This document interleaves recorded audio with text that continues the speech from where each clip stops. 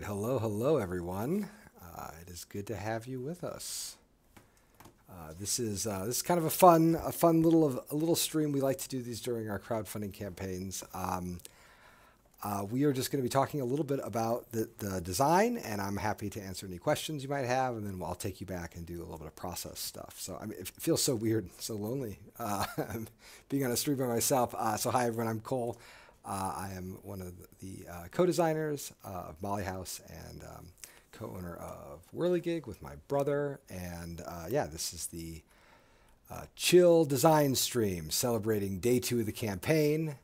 We're in the come down now. We've got a lot of the hard work has been done. We have a lot to look forward to ahead. You know, there's this funny thing about crowdfunding campaigns where the weeks before campaign launches are exhausting, intense. There's basically it's all hands on deck.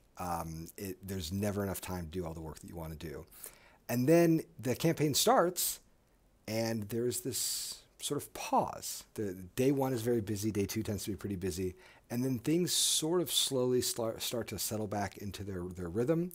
And then after that, the work then begins to ramp up again. So like the busiest days I feel like on my schedule when it comes to Whirligig things are right before a campaign launches, and then sort of right after a campaign launches. Usually what we'll do after after a campaign completes. Usually what we'll do after the campaign is done is we will say have a week or two of kind of respite, and then once that's done, we're back at it, and we take a look at how long we have to finish the game and try to see what we need to do to actually get it to all of you. Hello, North Abbott. Hi, Izzy Monkey. Howdy from Minneapolis. Love to have you up in Minnesota. So great question from North Abbott right at the start, which is, what is the weight of Molly House? Which is a great question. I'm actually going to answer this question by, let me look at something really fast here. So we actually had, when I was at work the other day, one of the people I worked with was working on a game, and they asked about the weight of their game. And they said, hey, everybody, guess the weight of the game I'm working on. And weight is one of those funny metrics. So this is a reference to the BGG weight system, where players can kind of vote on what they think, how difficult a title is to learn. I guess it's a funny thing because really it's collapsing two very different things: depth and tactical, especially tactical depth. Tactical and strategic depth, and difficulty to learn. Those are really two like super different things. Like for example, I'll slam Warhammer here for a second. Warhammer I think is very difficult to learn. There are lots of rules, but I don't think it's that deep. I think that there are games with a third as many rules that are twice as deep or something. But let me in answering that question, I just want to look at this little chart I made. Oh my gosh, where is it? There it is. And so for context, so here's context. I think that Molly House is probably about a 2.8 or 2.7. And here are the numbers I'm looking at. Heat is a 2.2. Cosmic Encounter is a 2.6. That seems low for me, but BGG has spoken. Taurus, 2.9. Ahoy, 2.9. Hansa, 3.1. Princes of Florence, 3.2. Maybe it's closer to the low 3. It might be closer to 3. Root is a 3.7. I think John Company is like a 4.5 or something. I think I would guess that Molly House is going to sit between 2.9, 2.8, and something like 3 or 3.1 or 2. So just something like that. And then someone asked what games have a similar style or feel. That is a great question. I think essentially one way of, if I were to be very like I don't know, simplistic about Molly House, which I don't really want to be simplistic about Molly House, I would say that fundamentally it's a kind of push your luck game plus a hidden roll game.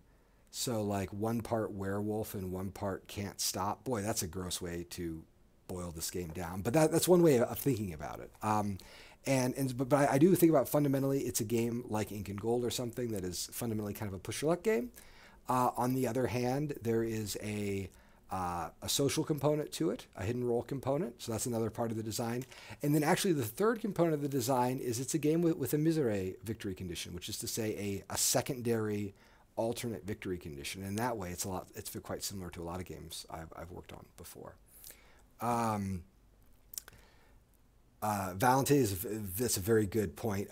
Often a better metric is how much to think about how much upkeep you need to do each turn. How many actions can you take? Does a turn order matter? It's interesting using that metric to talk about games because I think about a game like the Mask trilogy, like Tikal, which has a lot of action points. I think you get 9 or something, and then you have a little menu of the costs on those actions. And it can be, even though the actions in themselves in games like Tikal and Mexica and games like that, the actions themselves are pretty simple. Their arrangement and the technical possibilities of a turn are pretty dramatic. You know, in terms of the actual rules complexity, I mean, I'll share the rules with you right now, actually. So I have this document. I mentioned it, I think, yesterday. This is a printed set of rules.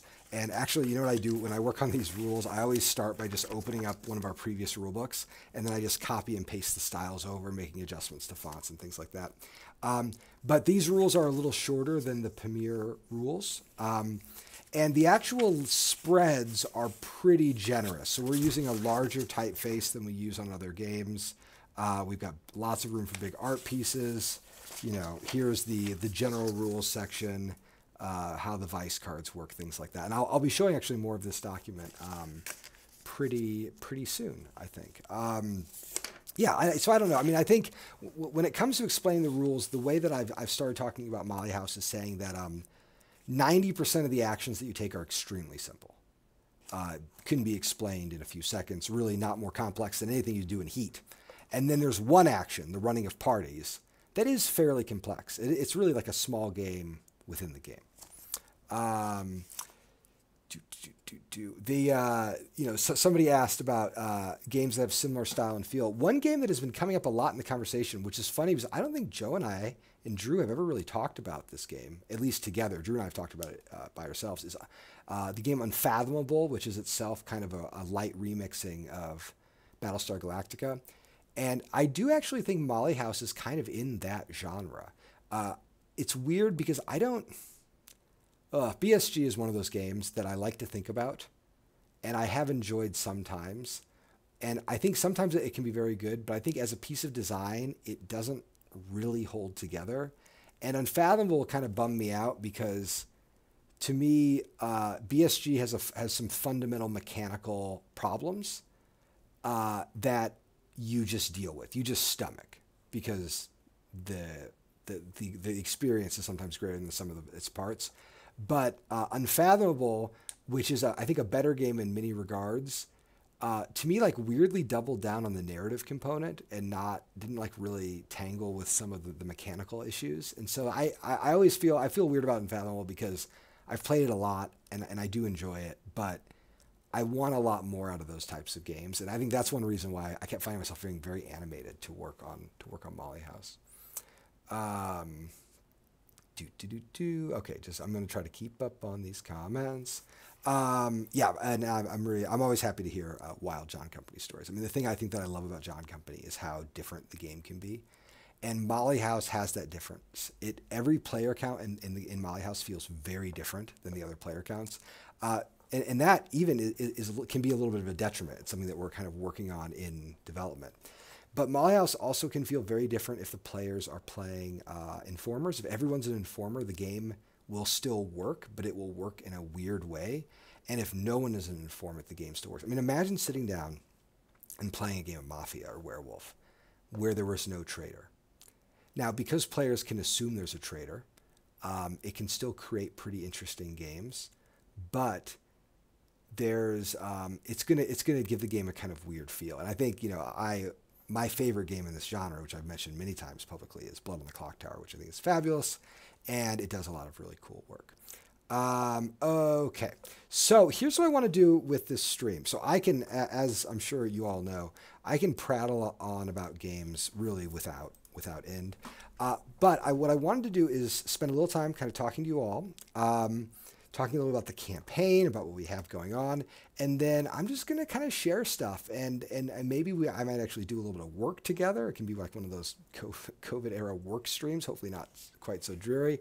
But I'm just going to kind of show you the things that we're working on, and I'll show you our messy file structure, which usually I've gotten a lot better with my file structure. I make pretty clean files, with the sole exception of the Molly House files, which are the messiest files I've ever worked on.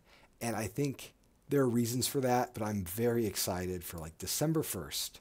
I'm going to boot up my computer and just rebuild all the files from scratch, and they're going to be beautiful. Okay, so let's get into it. So actually, I wanted to start with here we are at BackerKit. Hooray! This campaign has gone really well. We've been very happy with it. It's just remarkable, and it does a lot of it has meant a lot to everyone on the team that the campaign has done as well as it's done, and we're really excited about the coming weeks for how the campaign's going to go. Y'all have shown us that we can spend a lot of time making a game like this, and so that is very validating. So on BackerKit, one thing that is different from Kickstarter is, and I'm sure many of you have seen this, we have this really robust, essentially forum that we can put polls up and we can do all kinds of things in, and we're really just using a very small fraction of its features. But I was able to start a thread this morning and ask for questions about the game. And I just think it's wonderful, and I'm so happy that we're able to do that because look, the problem with Kickstarter is we could tell people, hey, go to the comments, but to answer a particular question, but we know that people will be answering that question alongside someone asking us about a shipping, cost to Armenia or something. And it's just nice to have a little bit more focus in the comment section. And we have found the discussions so generous. I've just been really moved by how good the comments have been. It's been really fun to spend some time there in the evenings and just answering you guys' requests. So, there are some really good questions here. So, someone asked, so Jay asked this question about, they're very, very happy and impressed with the interweaving of the mechanics and the theme. Thank you. We are too. But notice that the Mollies all have the same image. Quite right, Jay. The Mollies right now all have the same image. It is a piece of line work for an image of Princess Seraphina. Now, what I want to share with you all, I'm going to go pull it up here in just a second, is, let's see here. Okay, I'm going to see if this might be, unfortunately, difficult to find, but we're going to see. We're going to see how I figure it out. Okay, excellent. So when we were originally working on the tarot illustrations, I'll share some things. I have the power to just show you guys what I'm looking at, which I'm excited about. Let me bring up, I got to get all these files in their proper order though. One fun bit of trivia, whenever I'm going through these files, I use Dropbox for a lot of our company files, and the Dropbox grew out of an account I had when I was a graduate student, and so every game I've ever worked on, its files are housed within graduate school, like graduate writings, games, and then all the files are sitting in there, even though that's like where all the memory is certainly allocated these days. So when we were working on Molly House, originally we had this notion of the Mollies as having kind of relationship charts. Let me see if I can find an image that shows that really cleanly. Yes, here's one. This will work out just fine. This is actually from a aborted version that did not work at all. So you can see this here. So here we have a spread for one of our digital tabletops. And these relationship charts here, the way they worked is you had to enter where the little hands were.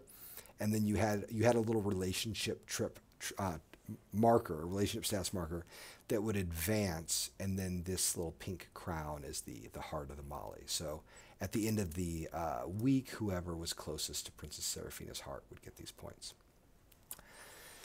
So originally you had these resources that you would spend, and so I used this kind of dumb militaristic language for like fortifying and pushing. You could like push the pawns around. There's a little mini game here, and none of this stuff is important. But what is important is the way this piece of art works, because we actually had these relationship charts for a really long time.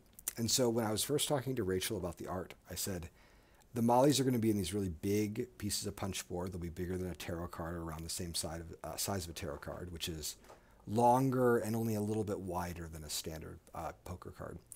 And we want the art to focus on the face and then kind of like blend down into the gown. And then the gown, we would have a UI element on top of the gown, as you can see here. So what we did then, let me find some of Rachel's excellent work. I don't know how easy this is going to be. So then Rachel, after a lot of back and forth, gave us this molly. This is Princess Seraphina, and then did a colored version here, which you can see, which I'll make larger and nicer like that. There we are. And the idea was the UI would be sitting down here. And we loved this image. I mean, obviously, we put it all over the place. And Rachel, to work on this image, we had a really lovely conversation with them, and they worked from notes that Joe had written. And Joe wrote this document, thank you, that basically offered little bios of the mollies and reference photos. Right, so here's Pretty Chris, this soldier, and just some somewhat period pieces. A little bit of wandering here. There's Julius Caesar Taylor, and the idea was these were just kind of touchstones. And so he said, Rachel, choose any that you might want, and then you can kind of do your own image. Now, what happened is as this image was being completed. So as we were like going through these drawings, the design changed, and we said, oh, actually, we want the mollies. They're actually going to be poker cards, and so like this image is not really the right aspect ratio for the way we're using it. And so even though we had the finely done, very pretty image, I didn't feel right using it on the poker cards, so we're using just this placeholder right now, this line art. But to answer the question directly that Jay sent earlier, we're going to have unique illustrations for every molly that will be drawing from the notes that Joe has prepared, and I think it's really going to present kind of a universe, which I'm really excited about. Okay, cool. So that is an answer to question 1. My goodness. And let me look at some of the other ones that we wanted to bring up. So this. This is a really interesting question from Arnaud. The game doesn't seem to lean on traditional French suits, hearts, diamonds, clovers, spades, but instead uses coins, hearts, fans, and cups. So coins and cups are, of course, from other card traditions, but I've never seen fans in that tradition.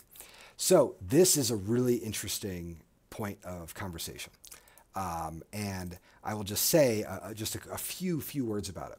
So we had originally planned on building the deck around the original tarot deck. Or, sorry, I think the original plan was we would come up with totally our own suits.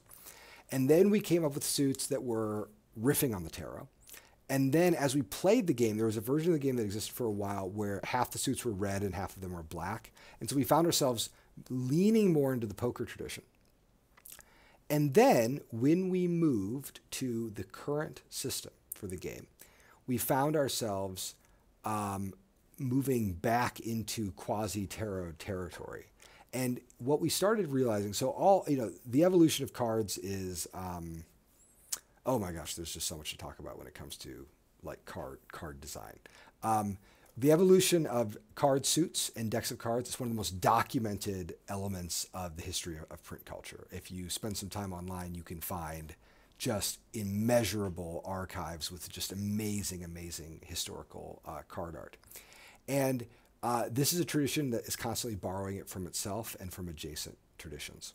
And so we decided kind of early on that like we actually wanted something like a hybrid approach. And we decided that we wanted to have the suits work thematically, metaphorically.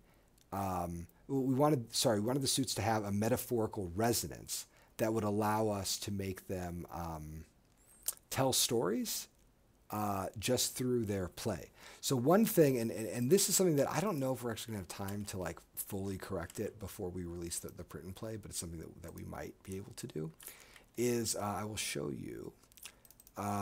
If you look at the deck in the game, here's the deck file. We have these little bits of text, this flavor text. And some of this flavor text is drawn from Oops, sorry, I'm not even sharing my screen. Let me fix that. So here are all the cards in the game right now. So we have all the cards have little flavor text, right? A suit of red damask, fine curtsies, and they have an escalation. So like the low cards are more moderate, smaller behaviors, gestures, and then the higher cards are much higher, more elaborate desires. And we grouped these desires into kind of like 4 thematic camps, and then we sort of associated them with these different suits.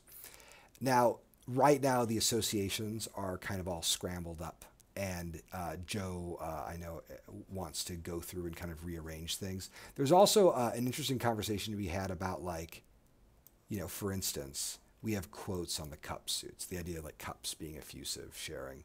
You know, we have these quotes on here. Is 2 lines of text enough? I kind of would love if we could get the thematic text, what we might call flavor text, to just 2 lines, and perhaps, what is this, like 10 words maybe, or 12. That would be really great. But we will see. But to Arnaud's question, we are borrowing from like a lot of different card traditions here. And also, our use of poker cards is interesting. The game Brag, which is a predecessor of poker, is actually derives from this period. And so, a lot of the games being played would have been kind of trick takers or kind of proto trick takers, and then of course these proto poker games.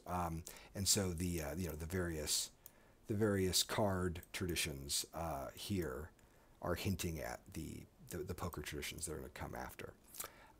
Okay, excellent. So there's that. Let me go here. All right, let's see here. I'm going to try to take a look, making sure to stay on top of. Yes, and actually, one reason that we decided to offer the commission to Rachel we had really several excellent applicants for our artist position. The reason why Rachel got it is because their work displayed a deep familiarity with these card traditions and thinking about using an object of play to tell a story and to do it in a way that was historically sensitive. It was very clear that they were the right person for the job. So it's always a hard choice because our last few candidates were really, really good, but just the sense of the ludic was the thing that kind of pushed us over. Okay, and then someone wanted to ask us if we could give them a feel of how the game would look when it was all produced. So here, you know what I'll do? I'll share my favorite thing in the world. I will share the Kickstarter page for PAX Premiere.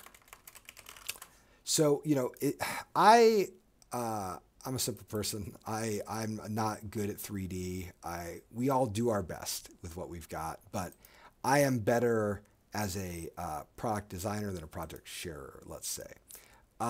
When we first went to crowdfunding with Premiere back aeons ago, but before Root had really even come out, this was this went live basically right before Root came out. This is kind of I made this thing. I can't remember where I got this silly brush font. But we didn't really know how this was going to look. In fact, I've got some like weird versions of Premiere that I could share with people of like alternate covers that we had done. But this is the image I wanted to share.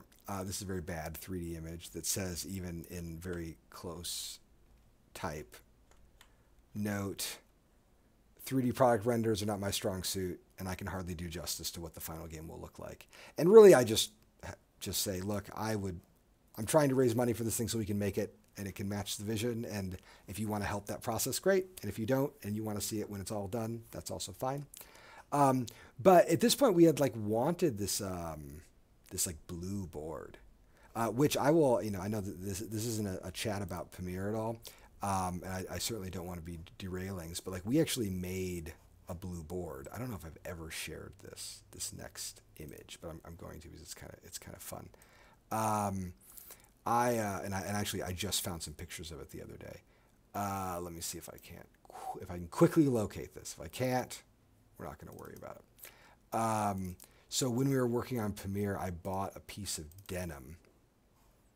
Here we go. Get over here.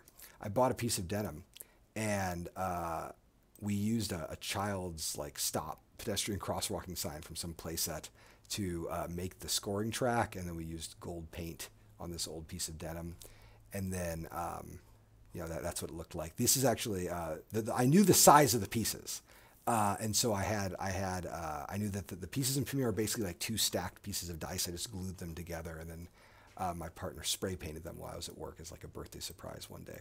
But we were able to do this to kind of like get a sense of the materiality. And once we had this on the table, we were like, oh, yeah, we probably don't want like a blue or like a dark looking mat. Like it's kind of neat, but it has other problems. But actually one reason why the pieces were originally pastel was because we wanted a very dark board for Pamir.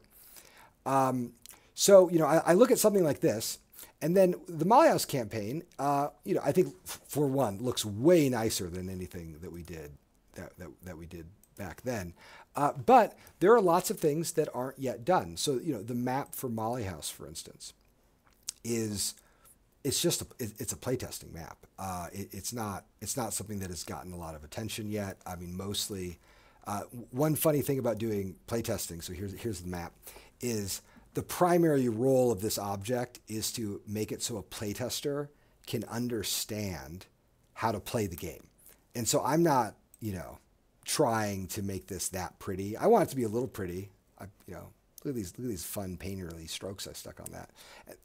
This is a very famous map of London that you'll see used occasionally that was done in 1740. It's like, I think the only reason it gets used is because it's very easy to get online in high resolution.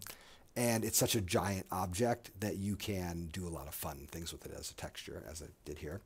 For instance, this was a very bad bag icon that I made. That's supposed to be like a knotted bag, I guess. I don't know. It kind of looks like a dress or something. Here's an ear that I don't know, stole from somewhere probably. It's just it's just a placeholder. It was, what I usually do is I'll look through old books and I'll find like an engraving of an ear and I'm like, cool. And I'll screen capture it and trace it, do a live trace, whatever. I'll do something that's just going to give it to me to use it as a playtesting hold. But this is a very famous piece of an important broadsheet, The Woman Hater's Lament, that we wanted to put in the title card. This board is not something that we've like really worked on. We're not even sure yet if it's going to be a 6-panel board or a 4-panel board. And then, we had thought, for instance, for these areas to have kind of like Hogarthian illustrations. It's also possible that we make a much more literal map where this is like, it looks a little bit like the map in old editions of Scotland Yard, where it's kind of like at a distance and you kind of like see like a living map of London. The map might be quite colorful. There's like we have a lot of different choices for how we want to do this map. And I just want to wait and see how the game develops a little bit more, because this general layout has been doing a good job outside of the horrible thing that's happening here. Look at this long path. That's not good. I always look when I'm looking at these maps. One thing. This is like someone who's been around the block when it comes to game design. I'm always interested in how hard it is to gauge distance. So, for example, like this spot, the Thief Taker's office and the Castle Yard. Well, it's like 1, 2, 3, or is it 1, 2, 3? But like that seems like it should be longer. Like as you track these distances, because the way the map is stretched out, it's not letting your eye naturally see the true distances. This can be fixed by putting things on a grid. There's like a ton of ways to fix it. Nobody needs to do a fan redraw this map right now, I promise you. But the main thing is that we're going to make this map look really beautiful. It's going to probably include a lot of hand-drawn art. As the campaign is doing well, we don't have any things like stretch goals or things like that. But internally, we have a lot of stretch goals. So as the campaign does better, I'm like, okay, cool. We can get Rachel to do a remarkable looking map and really lean into it. But I don't even want to start that process until 1, we have seen how the campaign does, and 2, we have finished the blocking for what the actual game demands out of it. Izzy, we are also super excited to see what Ricky's doing with the solo stuff. In fact, Drew just shared with me the first draft of Ricky's solo notes. Like I think it's a sort of like working framework for solo design. it's looking really cool. It's really neat, and I think that there's a pretty good chance that we'll have more to share on that before the end of the campaign. But we always want to be careful because we don't want Ricky to feel like he's trapped in doing what his like kind of best first pass was. But if he wants to share his work, he's certainly welcome to. Excellent. Yeah, that and I will say I cannot pronounce the Ziuthukutli says that they remind a little bit of Mantis Falls, a game I like quite a bit. I think Mantis Falls is really neat, very very well done. Okay, so all right, so that's that stuff I wanted to share. Now the other set of questions that I saw, and this is actually, am I cheating a little bit by doing this? Maybe. The other set of questions that I saw that I thought was really cool was from a BGG thread. And this person on this BGG thread, this is from Canadian Guy One. They have a thread called Hopes for the Game, which I was like, what a lovely, what a wonderful and constructive way of thinking about what it is to do these games in the kind of way that we do them. Like to say, look, I'm not going to be mad about something. I'm just going to say, this is what, when I look at a project, this is what I hope they're kind of able to accomplish, which I'll say from a backer's perspective, just as a backer, whenever I'm looking at a game that I get really excited about, I always think, oh, I hope that they're able to live up to the promise of the game. So they said, and I'm just going to go through their hopes because they're really good. The first one, the box edges should match the other games. They will. They will. We're absolutely going to do that. We're going to have the box match and look and feel. And then their second hope, and I'll talk a little bit more about box art soon. And then they write that the game feels a little bit like Unfathomable. I hope it captures this unique feeling, the kind of the feeling that Unfathomable gives. Me too. I always design in a reactive footing. I always want to make a better version of something, and I think that that is something that we're going to be trained on. Now, this next one is super interesting. So at various points in the game, I've talked about the fluidity of trader roles in the design, and for a long time, we wanted the game to say you could become a trader, get caught, and then become a trader again or reform yourself. And I don't know if that's going to be possible in the game. So that is like a hope that I had for a long time. But as we worked on the game, we found that the game's arc was not big enough. It was not long enough for players to have meaningful redemption arcs within the game. Now, I still think there are some ways that we can put that feeling in the design, but probably not as explicitly as letting players freely change their roles. It just makes it a little bit too easy for bad actors to sort of like pivot between positions. And so much of this game is so focused. It's really so like narrowly trained on a specific moment of time. I don't want to take away from that moment. Yes, and then the fourth hope, hoping the game has a good tense finish. I agree. Needs a good third act. One of the hardest problems with Hidden Trader games is that they can peter out in the end in terms of their narrative shape. And so far, I have felt like the ends of the games have been pretty exciting, but I also think this is one of the places in the design where we are still working. We are still doing, one way of thinking about it is every 3 games of Molly House I play, the ending, it fizzles a bit. And so part of the work of the next 4 or 5 months is going to be, let's get that batting average up as high as we can get it. Let's make sure it's always ending high. These are things, by the way, that led to rules adjustments like doubling points from the last dominance check in Pamir, or in the case of John Company, so much of the tuning around firm scoring was dialed into a desire to make the third act of the story resonant and interesting. But I think it's hard. Okay, excellent. And then someone had a little suggestion. I should be typing as I'm talking because I could be responding to these threads. Instead, I'll do it later, I guess.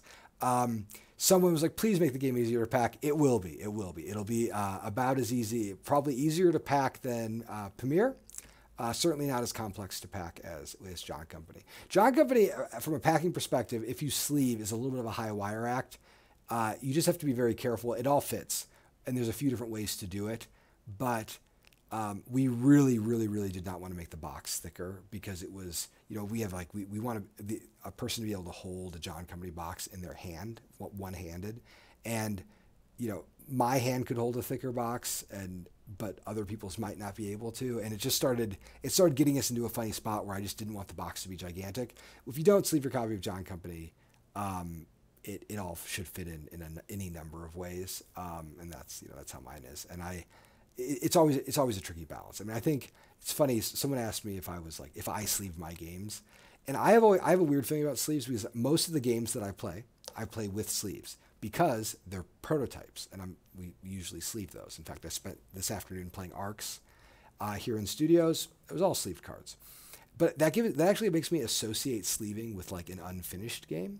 And I know that is just my own weird hang up. Generally, I do not sleeve games unless I've played them so much that the cards begin to fall apart. So my like old Warfrog edition of Brass, the cards were like disintegrating, and so those got sleeved. I think like Arkham I have sleeved because you shuffle those cards a lot. I don't know. I don't think there's anything wrong with it, and we really do try to accommodate it as best we can.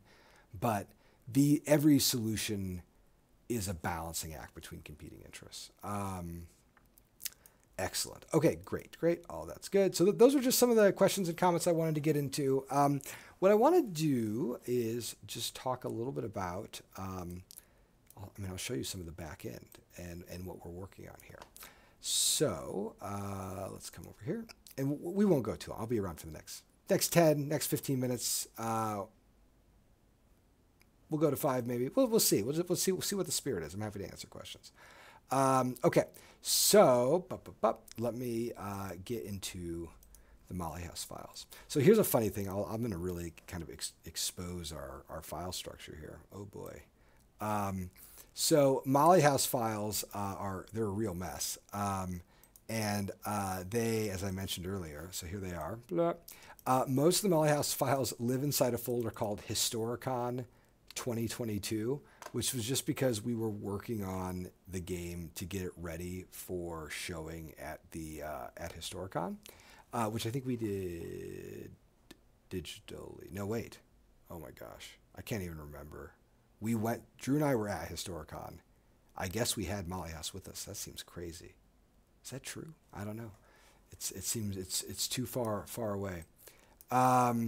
And then, we'll start with the rules here. So here we go with the rules file. We'll kick into InDesign. So here's the rules file.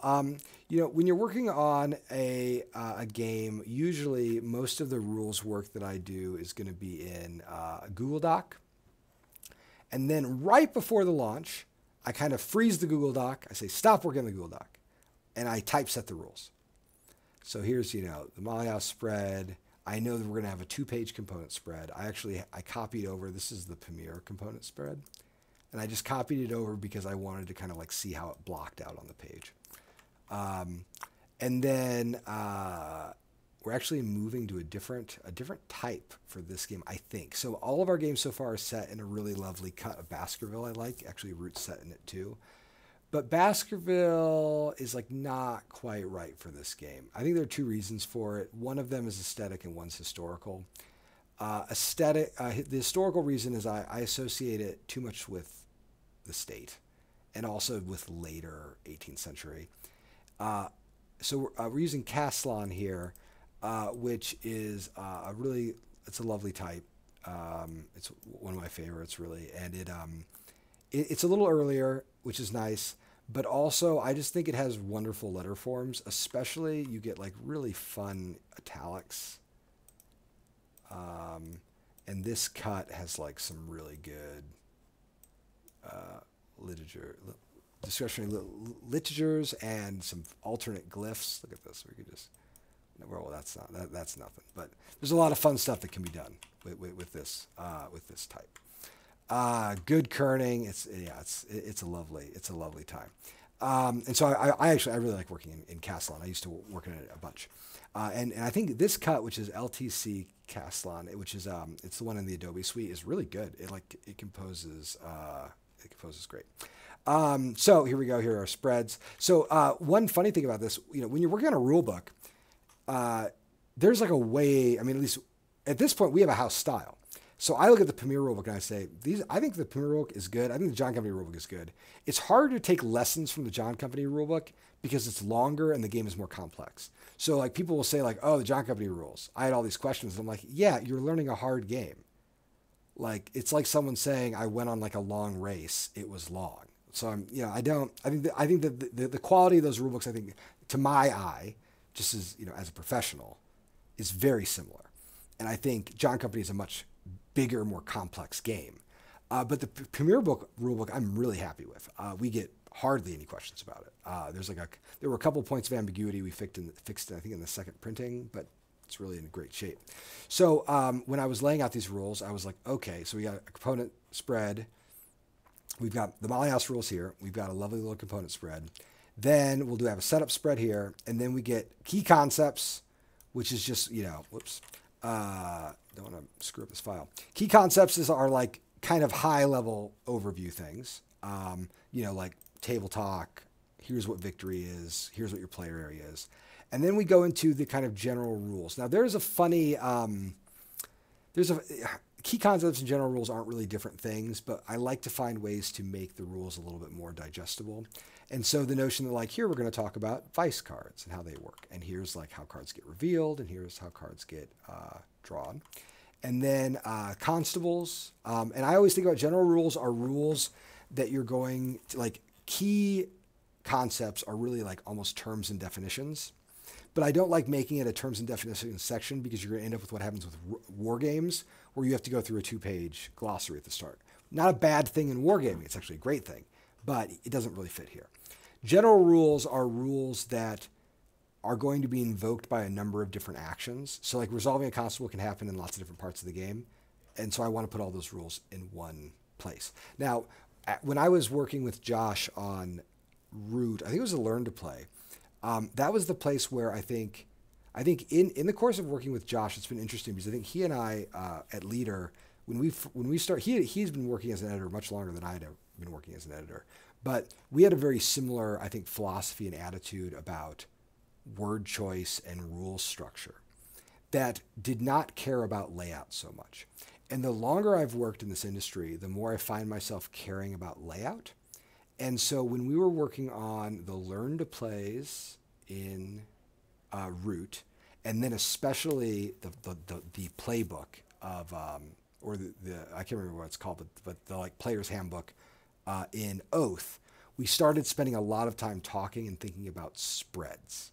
And so here we have a spread here, and you can see some of this work. I mean, I actually think one of the most interesting projects I've ever worked on, which I don't talk about very much, is Vast the Mysterious Manor, because in that project, you can see us applying lessons from Root to another project. And so you get a lot of that spread thinking happening. So here's the general rules spread. So I basically want most of the constable rules on one page. And then the arrest and guilt tokens, informers, and accusing a player, they get to sit in the page too. Now, looking at this, the page size that I use is a little bit, if this is a US letter piece up here, let me turn my camera on here in the better way. Whoop. So this is a US letter piece. You'll note that the margin is actually here. The rule books, I use this kind of slightly smaller page size. It doesn't correspond to really any page size that exists, but I like it a lot because it feels very natural to hold. And it forces me to not put too many words on a page, which is good. So here we have this, and then we have the mollies kind of floating up on this section, and then we get the sequence of play here. Then we open into the actual structure of the game. Here's the week. This is almost all the actions of the game in one place right here. You'll see, take the Thief Taker's Office, take one of the top 2 cards from the discard pile and add it to your revealed area. There should be a comma there. Boop. Is the imperative. Then draw 1 card and add it to the discard pile. Finally, regardless of whether or not you drew a constable, add any revealed cards to your hand. So that's the Thief Taker's Office. Pretty simple action. And what one can imagine this spread getting doubled and then having lots of examples. That could certainly happen. And then the Molly House action is a page and a half. Now, again, this is almost certainly going to get blown out into a full spread. But, and this is where typography and layout and graphic design and game design and rules editing all exist in the same place. Because guess what? I don't want the Molly House action to be more than 2 pages. So if the design starts asking for features and elements, I'm going to start finding ways of reconceptualizing this action just so we can get it to fit on one spread. Because a single action that takes more than one spread is asking for problems. So then we have reputation scoring. That's very easy. Gossip phase, also fairly straightforward. Cleanup, basically a small to-do list. And then we get to the game end and file scoring here and some credits and things like that. So these rules are very close to being shareable. In fact, I noticed an error in them. What was it? Yes. So I noticed this yesterday when I was looking it up. So if they choose guilt tokens, they must draw 1 token for each matching card. Yeah. So I had to add this because it just said for each card, and it's like, no, it's every matching card. And the matching card is the constable, right? Let me make sure that's clear here. I'm just checking this. Look at this. We're doing work together here.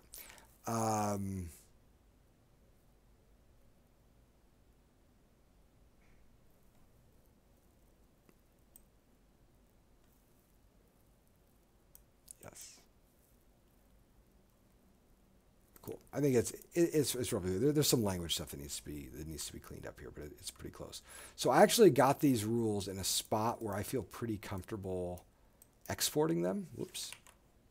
So what I'm going to do right now, live on stream, is export a file because these are all going to be shared with you tomorrow morning probably. And so I'm just going to put them in my downloads, rules, Molly House, Kickstarter. Cool. I'll replace the old cut that I did. High quality print. Let's go. Make it look nice. And we're going to let that export roll.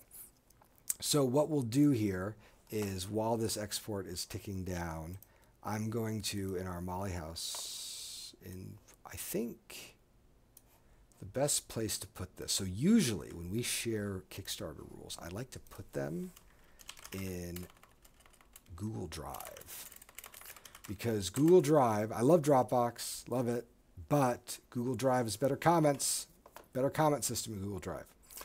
And a Kickstarter is a great place where people are looking at things. And so I want to be getting good comments. Now, I'll say a quick word about schedule. Y'all can comment as much as you want. I will not be able to really get to the comments until after the end of the weekend. Okay, so let's make a folder. New folder. Oh, no, this is the wrong Google Drive. We're working together. All right, there's this. Excellent. Cool. I'm going to make a new folder for Molly House Kickstarter shares. And what we're going to do is I'm going to now upload our lovely rules document that I just exported right into there. And you'll be able to share. You'll be able to use this link. Actually, I'm going to change the title of the link to include the date. What is it? The 18th.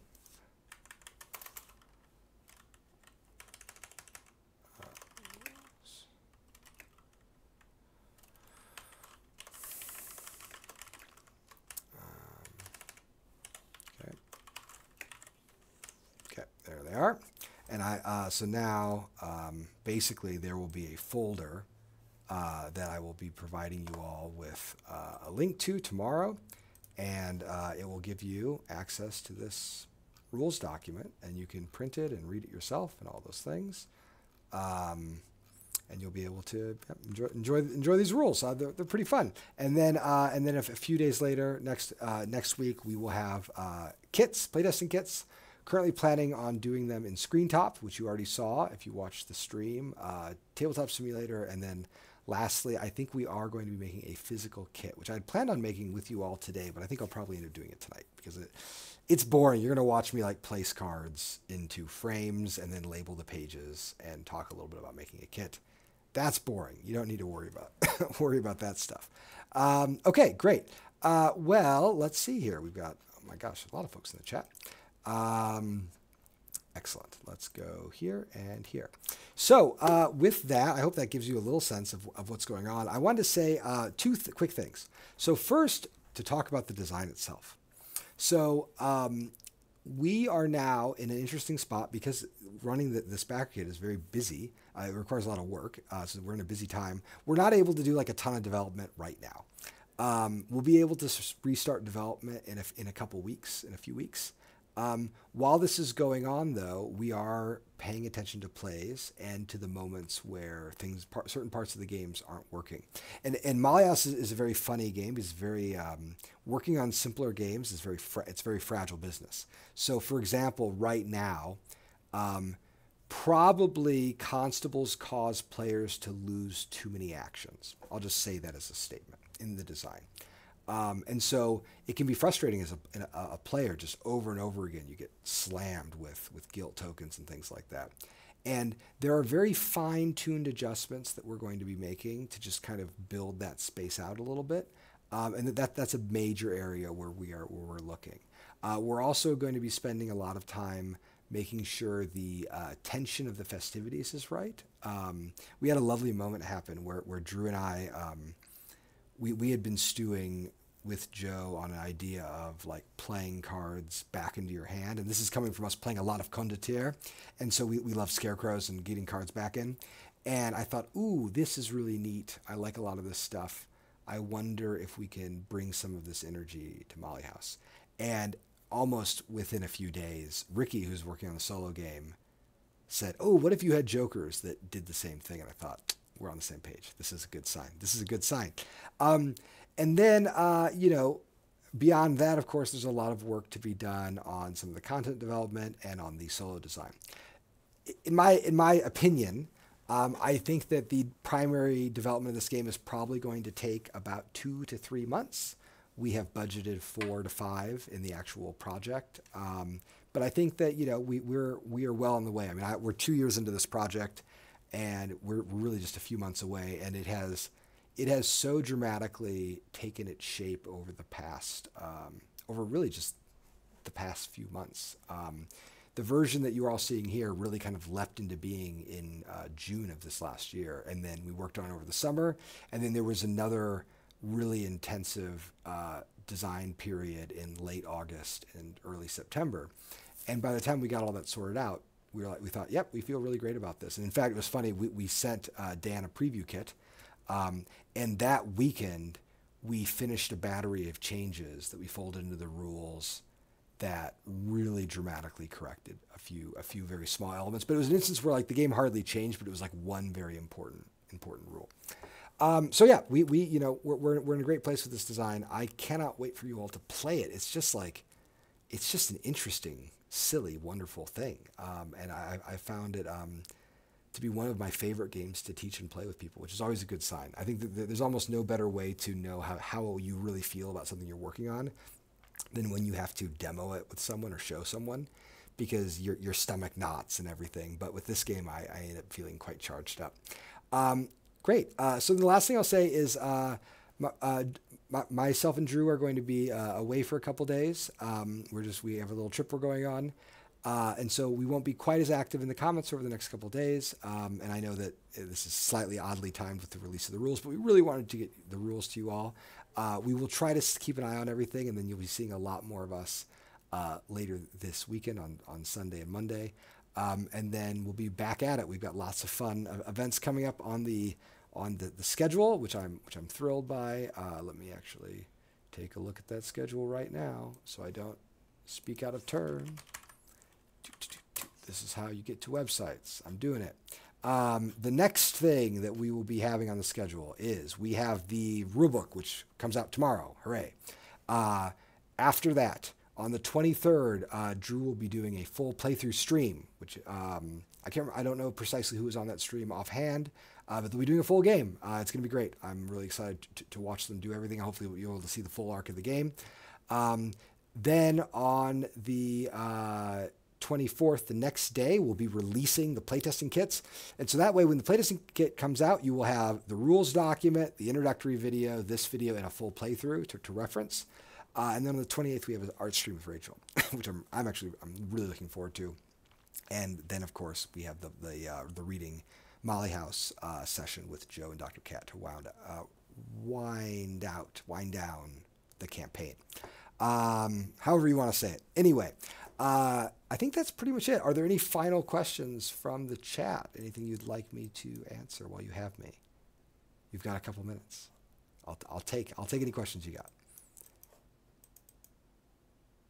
All right, excellent. And while that happens, I will. Where does the complexity sit? We talked about this a little bit earlier. I love that this is actually. We never knew we did not know what people were going to ask us in this. Ask us about Molly House, but the complexity question I think is great. I think on the BGG scale, let's call it a 3-1. In practice, I think this game takes about 15 minutes to teach. And your first game is probably going to be 2 hours long. And then it comes down to like basically 90 minutes or an hour, like pretty fast. Most of the actions in this game, very simple, very quickly. That being said, there's a lot of depth to this game. There's a lot to think about. However, there's a double qualifier, so I'm in tricky waters here. It's also a game that deals with uncertainty, and so I think some players might look at it and be like, "Oh, this game seems random. There's not a lot going on under the hood." And I'm like, "Well, there is a lot happening under the hood. It's just sometimes you do lose a turn, and that's just how the game works." Yeah, great question. Very happy to have that. All right. Well, thank you all for tuning in this evening. I'll just express my thanks for myself and Drew and Joe and Rachel and Ricky and everyone else who's helping us on this project. I am just so grateful, and I'm also we didn't know what it would be like to publish a game on this subject, and it has been so wonderful to see so many of you come out to support it, and we are so excited to bring you Molly House and all the projects that we are cooking up after this. All right. Well, with that, we will call it a stream, and I will see you all for the rules release tomorrow, and we'll see you on a stream later on in the campaign.